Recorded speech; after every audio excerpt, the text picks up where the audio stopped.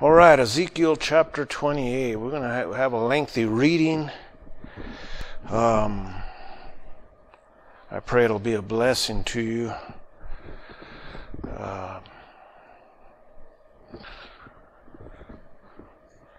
It's just a blessing to be back. All right, Ezekiel chapter 28. The word of the Lord came again unto me, saying, this is Ezekiel, Son of man, say unto the prince of Tyrus, thus saith the Lord God. Now, I want you to really look at that. My pen died on me.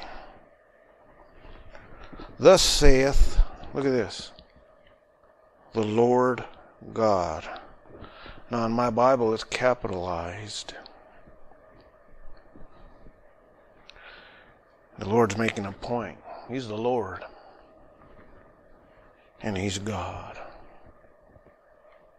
Thus saith the Lord God, because thine heart. Now I'm going to ask you something. Now I'm going to pray here in a little bit, but I want to ask you something. Where does pride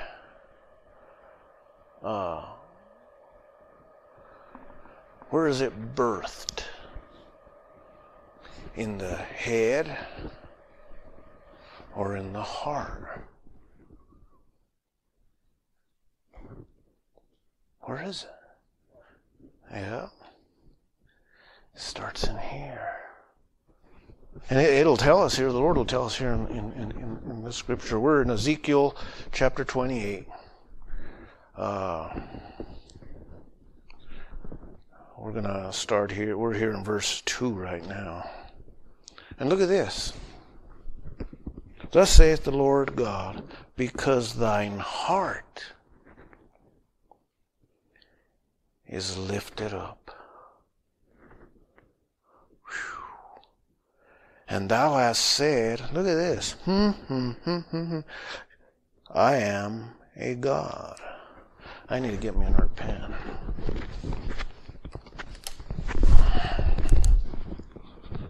Okay, see, as I go, God gives me things, and I gotta pay attention to what He gives me. And I gotta mark up my Bible. Look at this. I sit in the seat of God. Now I want you to think about these different phrases, these different sentences that we're reading here in this scripture. Really, I'm going to go through it slow. It's a lengthy reading, but I'm going to go through it slow. And thou hast said, I am a God, I sit in the seat of God, in the midst of the seas. Yet thou art a man, and not a God. Did you get that? Yet thou art a man, and not a God. I want you to really think about these things. Throughout my ministry in counseling people and in counseling sessions, people who are under the influence of different things, different problems. They're even a problem can influence your behavior. And it doesn't necessarily have to be drugs or anything. It can just be a big problem and you're scared and you're worried, and it'll influence your behavior, and certain things will come out of your demeanor that you don't mean to be so. Now I'm going to tell you something. I'm going to share something with you. I want you to pray for my daughter Diana. She's been dealing with pediatric cancer patients. And when I say pediatric, they're kids this age. the age of that baby right there. And by the time she gets these patients, Brother Rome, they're at the end of their life.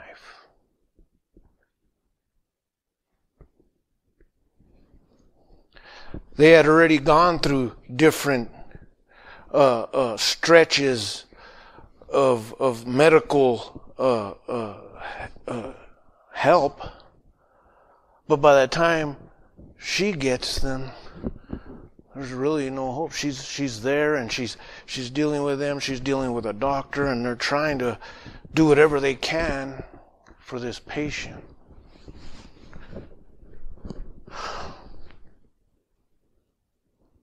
And then they pass away.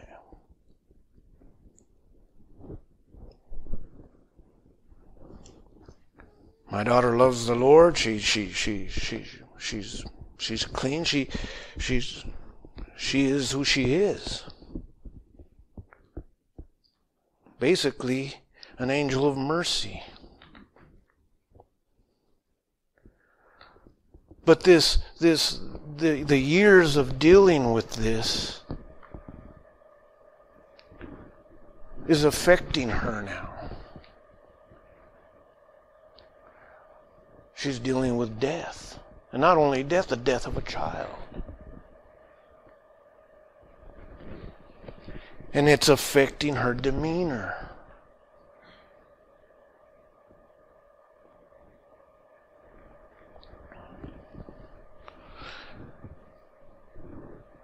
And I'm going to tell you something. It's no different. There's some differences, but not really.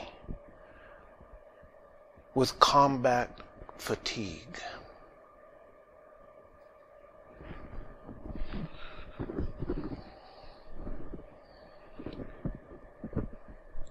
So when we deal with certain things, like she is now, she does 14-hour days.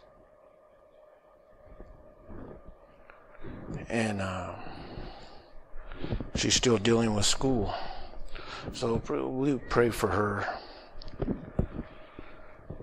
But what we're talking about this morning, different things that disrupt our behavior.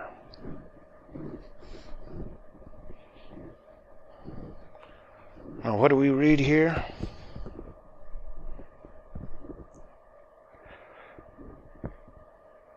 Because thine heart is lifted up.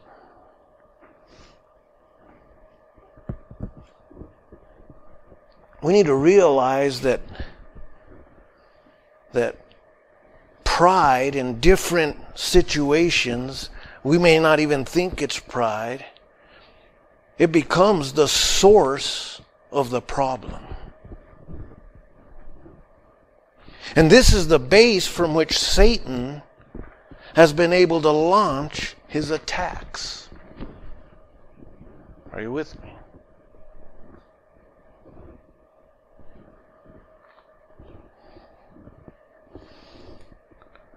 We forget. Well, I'm moving ahead of myself. We'll wait there. All right, here we go. Let's continue with our reading. He said, I sit in the seat of God in the midst of the seas, yet thou art man and not a God, not God.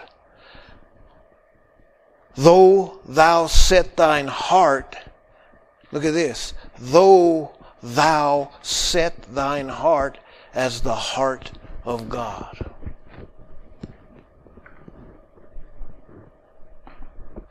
Where does the root of pride spring from? I told you. Brother Rome answered it. Right here. Not up here. In here. Yet thou art man and not God, though thou set thine heart as the heart of God. Behold, look at this. Thou art wiser than Daniel. There is no secret that they can hide from thee.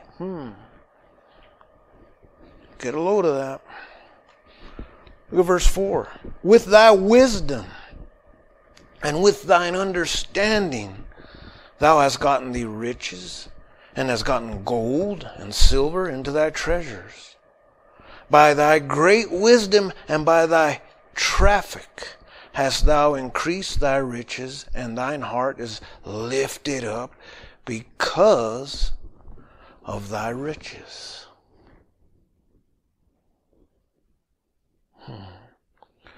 Therefore thus saith the Lord God, because thou hast set thine heart, look at this, as the heart of God. There it is again. Behold, therefore I will bring strangers upon thee, the terrible of the nations, and they shall draw thy words against, look at the beauty of thy wisdom. Think about what's going on here. Yeah.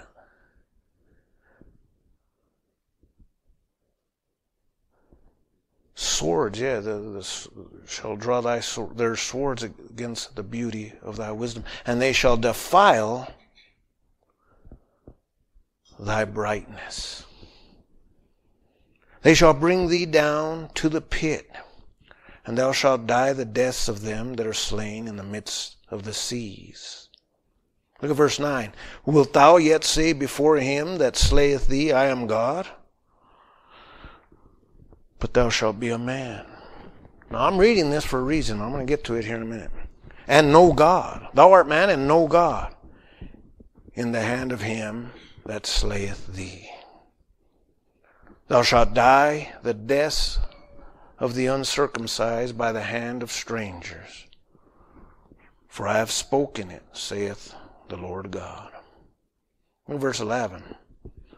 Moreover, the word of the Lord came unto me, saying, Son of man, take up a lamentation upon the king of Tyrus, and say unto him, Thus saith the Lord God, Thou sealest up the sum, full of wisdom and perfect in beauty. Now look at this. Look at verse 13. I'm going to ask you, some of you, who is he talking about? Who is this? Look at verse 13. I'll give you a hint. Thou hast been in Eden, the garden of God.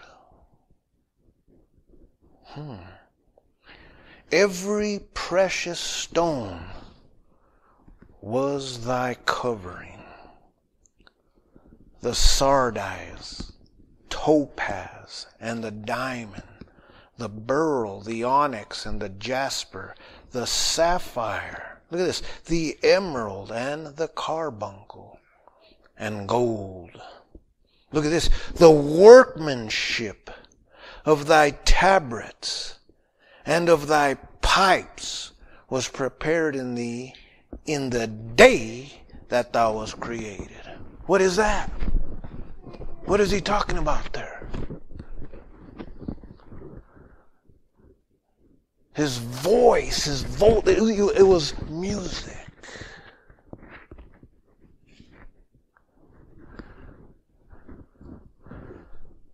His vocal cords, God prepared him, and he intricately, and he done it. Just like all of us, every one of in this room right here has a talent that God has given them. You guys have a talent that God has given. You know what your job is? To find it out.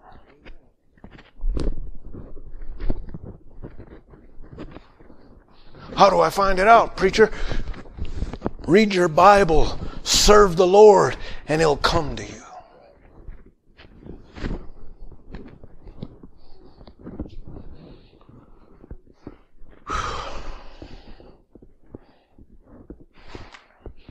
Thy tabrets and thy pipes was prepared in thee in the day that thou was created.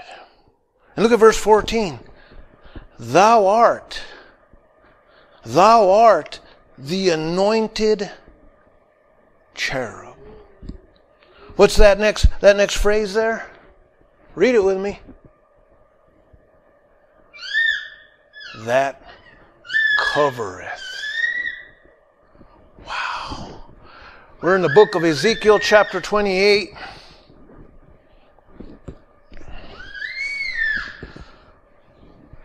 Ezekiel chapter 28, verse 14. Ezekiel 28 and verse 14. Thou art the anointed cherub that covereth. Covereth what? You know where this dude dwelled, man? He was the hovering angel. He was there at the throne of God. Can you imagine? An archangel. God created him with his hands, with his words, with his design. And he done that so he can sing to God.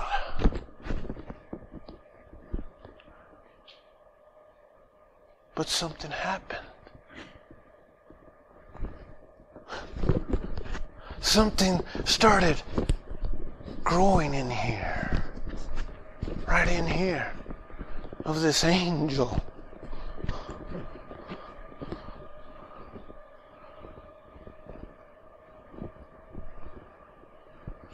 And his demeanor changed and his behavior changed. Things were going perfect, but something was happening in his heart.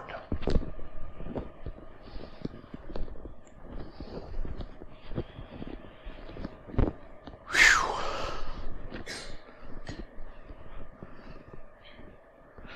Thou art the anointed cherub, verse 14 of Ezekiel 28, that covereth. And look at this. And I have set thee so. Thou was upon the holy mountain of God. Thou hast walked up and down in the midst of the stones of fire. Thou was, look at this. What's that word there? Thou was, come on, talk to me. Perfect. Perfect.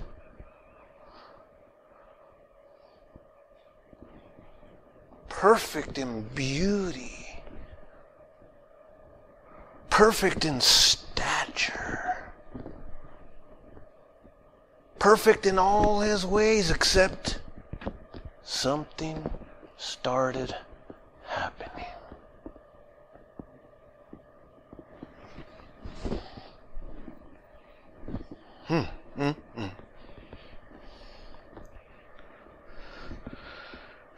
Thou hast walked up and down in the midst of the stones of fire.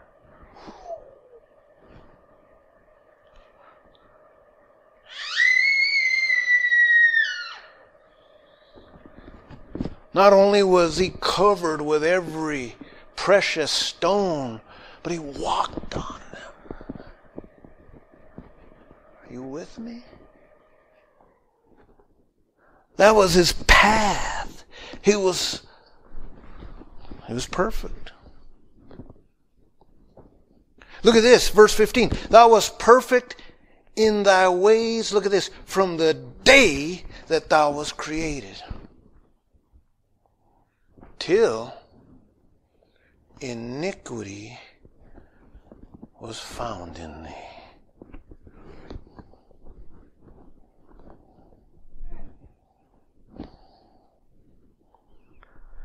Things can be going so perfect. Even ministries can be going so perfect, but there's things that ministers and preachers and teachers and laborers for the Lord, there's something there that God calls iniquity. And God calls you on it. He may have not called on you yet, but He will.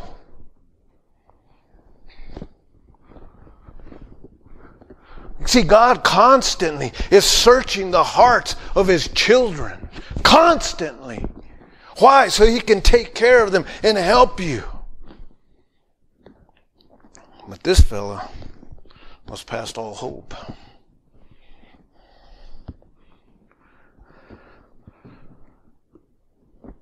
By the way, this fellow wasn't His child. He was a created cherub.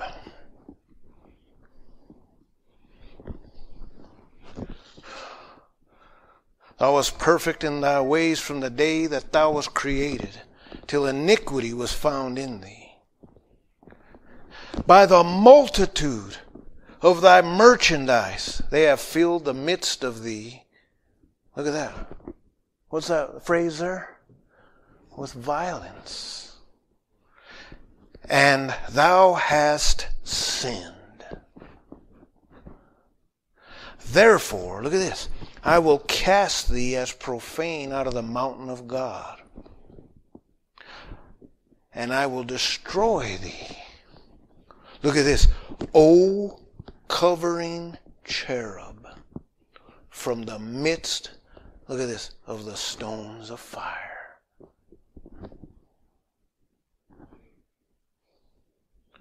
Look at verse 17.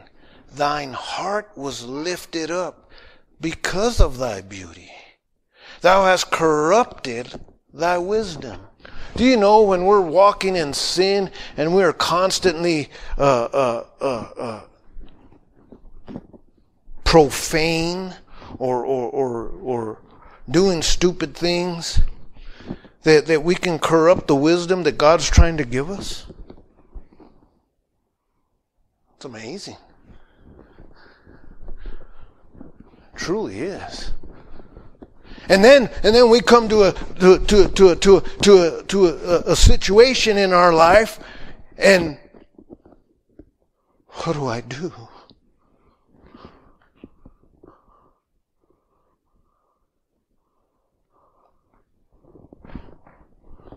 What do I do? It happens to all of us.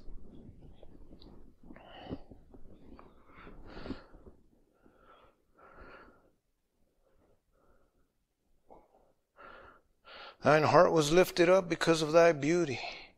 Thou hast corrupted thy wisdom by reason of thy brightness. I will cast thee to the ground. I will lay thee before kings, that they may behold thee. Thou hast defiled the sanctuaries by the multitude of thy iniquities, and by the iniquity of thy traffic. Therefore will I bring forth a fire from the midst of thee. It shall devour thee. I was looking at that, and I was wondering, Look at that. Therefore will I bring forth a fire from the midst of thee. Our own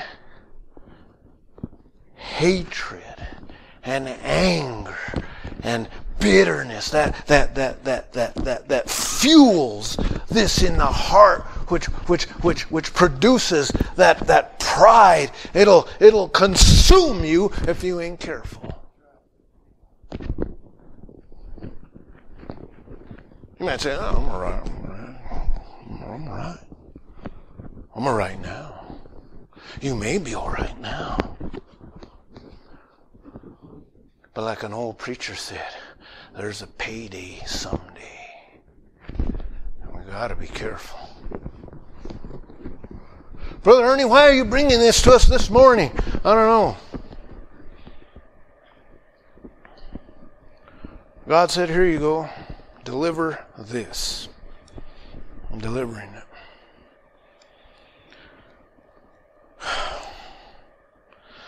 Thine heart was lifted up because of thy beauty. Thou hast corrupted thy wisdom by reason of thy brightness. I will cast thee to the ground. I will lay thee before kings, and that they may behold thee. Thou hast defiled thy sanctuaries by the multitude of thine iniquities, by the iniquity of thy traffic. Therefore will I bring forth fire from the midst of thee. It shall devour thee, and I will bring thee to ashes upon the earth in the sight of all them that behold thee.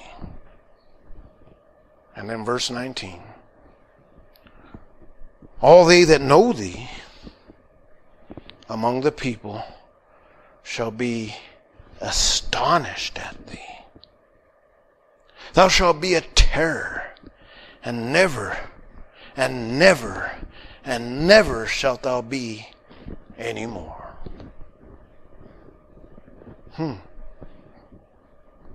The pride of Tyrus's king. Let's pray. Heavenly Father, be with us this morning. Guide us through this lesson, I pray. Help me, Lord.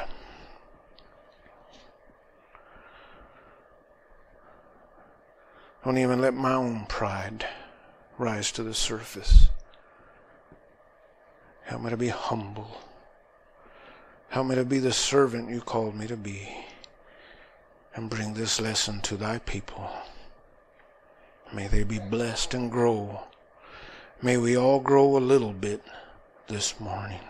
In Jesus' name I pray. Amen. Now don't forget, pride was the first sin in God's universe. That's what it was. Pride. Pride. Before Adam and Eve were ever created, pride was already here. It's crazy. Before Adam and Eve were ever created and placed in the Garden of Eden, the angel Lucifer, who stood in the very presence of God, allowed his heart to swell with pride. You know, pride will give you a heart attack. It really will. It'll split your heart in half, man. It'll do it. It will do it.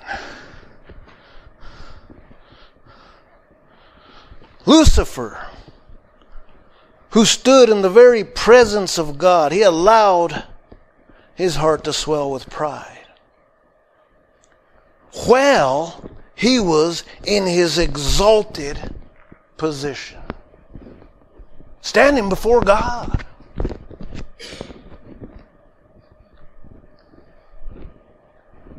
Just like, look at us right now. You know what? We're in the very presence of God. Do you know that? How's your heart? You young guys here, how's your heart? Really? Amen, sister. Think with me.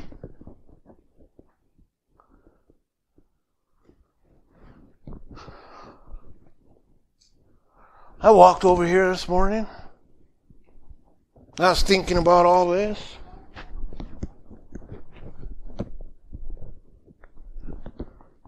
I was also thinking, if you're going to laugh at me because I was wearing these clothes that my son bought me. All this stuff's going through my mind. You know?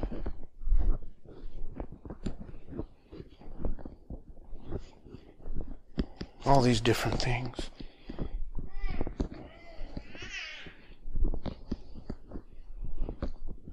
Asking myself, asking the Lord, is there pride in me? I'll tell you the truth, sometimes there is.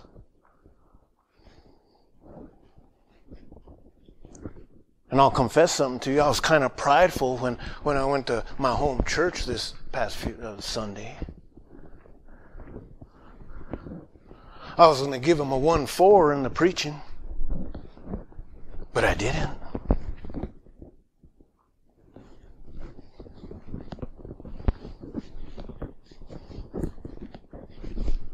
All that goes through your mind. But the Lord said, settle down. I will speak to them.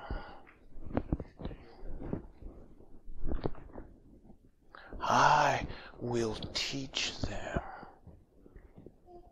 I will help them. Just like here.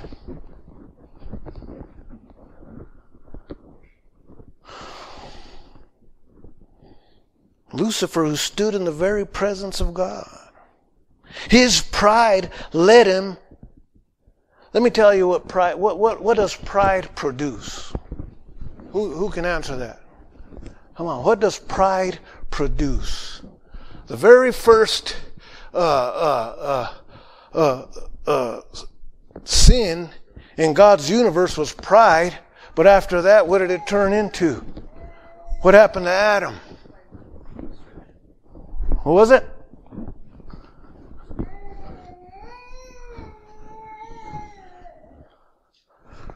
I want you to get this. What do we deal with a lot with young people? Rebellion. How do you like them apples? Rebellion. What happens when something happens at church? Someone says something we don't like. I ain't going back there. That's rebellion.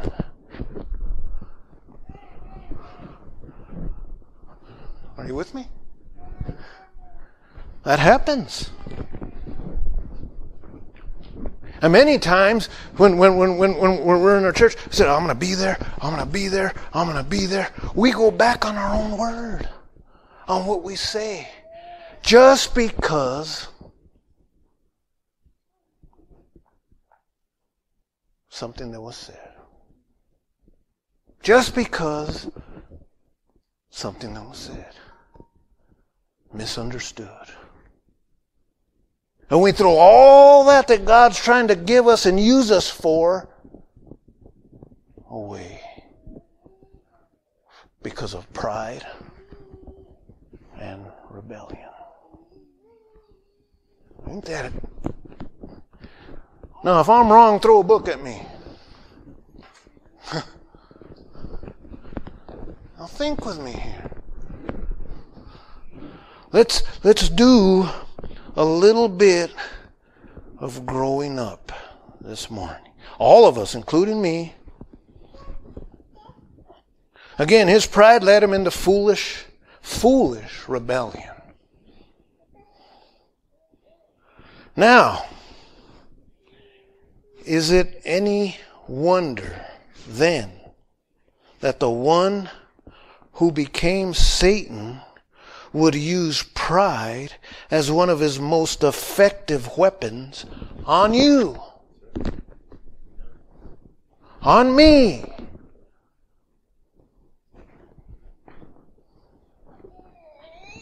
Now, I was proudful, very proud. You can ask my wife. I came back from the military, I thought I was something else, brother. I was it. I'd done things most people would never do their entire lives. Then I got married.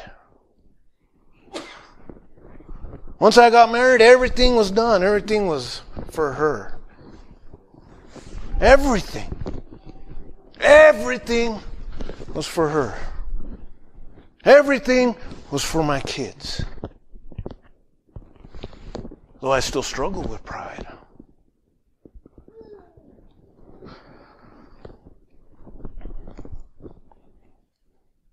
But it was for her. Let me tell you something. Once you get married, Pride goes out the window. You can be proud of your children. You can be proud of your marriage. But what I'm talking about is that pride that builds a wall between you and others, between you and God, even between you and your spouse. It happens. Are you with me? If you're with me, say amen. All right, we're good.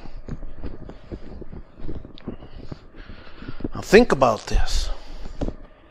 Pride will lead you into foolish rebellion. Now, as we have seen,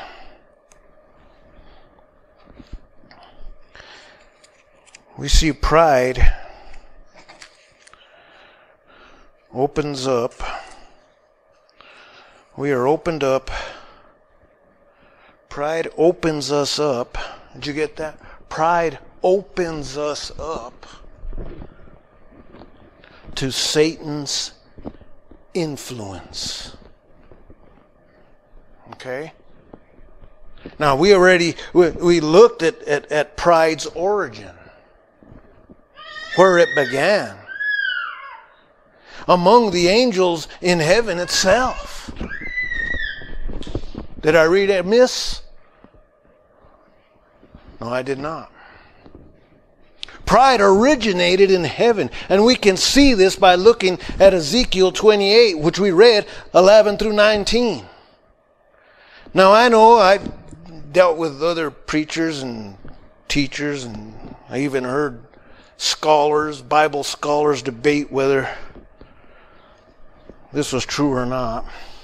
But I read it, and I can see it, and I can understand what I'm reading, thank God.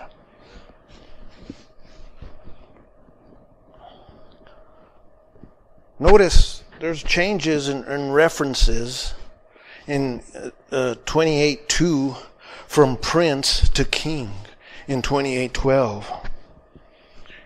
And it uses these both different words. And what I put here was Hebrew words. Now, think with me. Besides all that, and I'm not no scholar, Satan's transgression was found in verse 17. Okay? Your heart was lifted up because of your beauty. Now, I wrote that. Isaiah makes a picture clearer when he declares, how art thou fallen from heaven? Now we can go there right quick.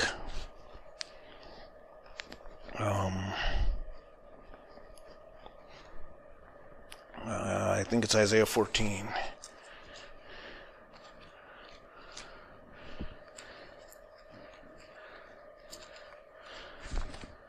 I believe. I think. Yeah, Isaiah 14, chapter 12. Look at this. How art thou fallen from heaven, O Lucifer, son of the morning? How art thou cast down to the ground, which didst weaken the nations? For thou hast said, look at this, where? For thou hast said, where?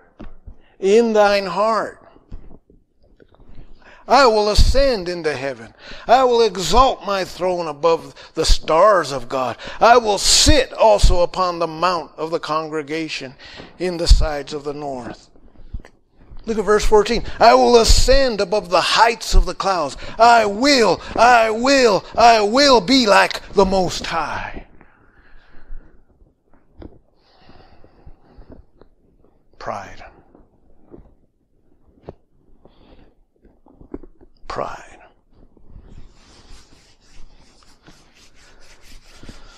Five I wills. Showing this dark angel's prideful rebellion against God.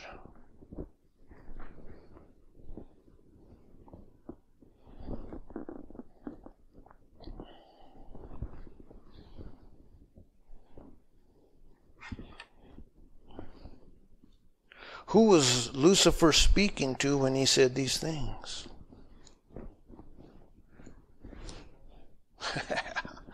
Think about that.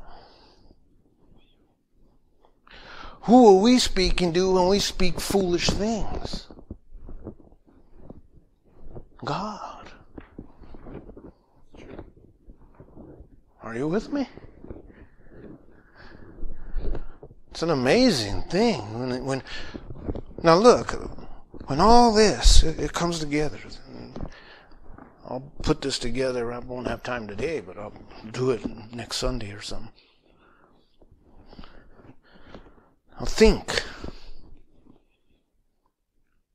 What am I doing with what God is giving me? What am I doing with it?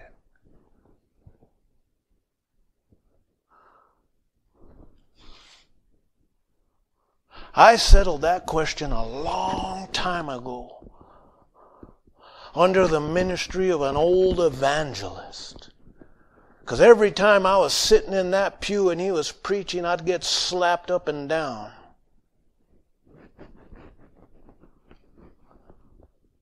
Because I was proudful. I would even treat her bad sometimes. I was proudful. One evening after church, I stayed in there and I talked to this man. I sat there. I said, Pastor, I don't know what I'm doing.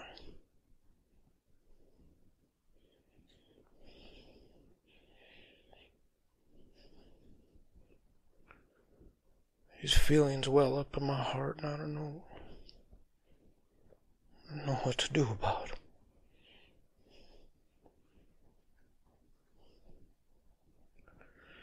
I think about them, it still hurts.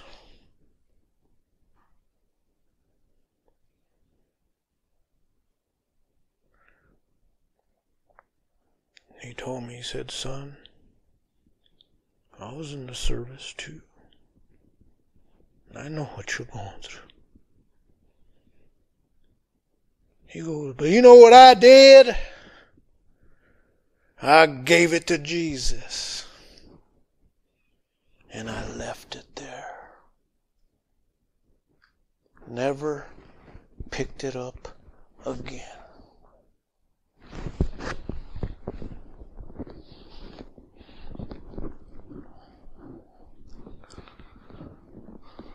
If you're dealing with that,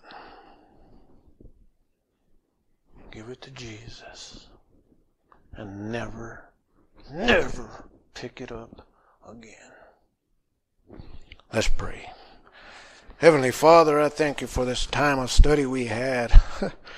Lord, how I love your word. It's so mind-blowing, so heart-throbbing, so instructive. Lord, help us to walk in that way and pray and ask for that wisdom, and then pray that we don't corrupt it. In Jesus Christ's name I pray, amen.